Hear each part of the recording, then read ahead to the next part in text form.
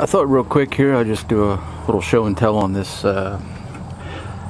ATX power supply adapter doohickey.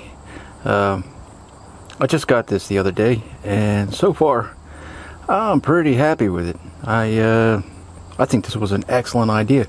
I found it by accident. It wasn't something that I was searching for, but yeah, it's pretty nifty.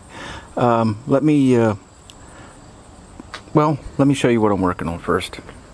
I have this thermoelectric cooler, and this is one of a million reasons why you might want to use a benchtop power supply.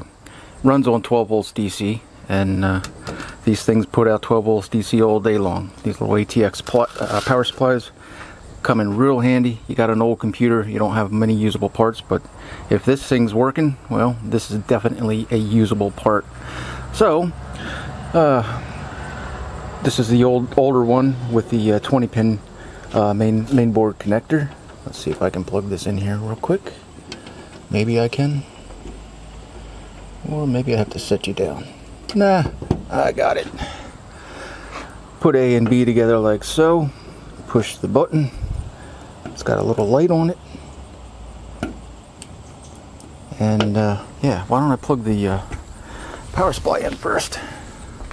It's not going to do anything without the cord plugged in. Something like, yo.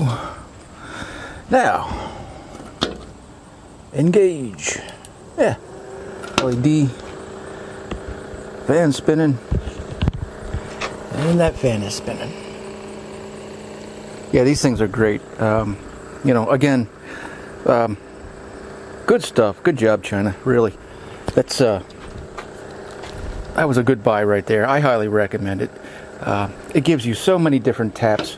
And two, I mean, once you have the power supply, you know, engaged or energized, you can use these Molex taps. You can use the PCI Express taps. You know, yeah, is that what that did? Yeah, I think so. PCI Express and or CPU power right there, or both.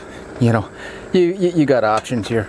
So I mean, there's a gazillion videos out there on you know, making benchtop supplies out of these. But like I said, I just recently discovered this thing, and man, it's so nice. Good job, guys. Really, it's there's nothing to complain about here. Real simple, and I highly recommend it. So, all right, that's just a quick review on this thing.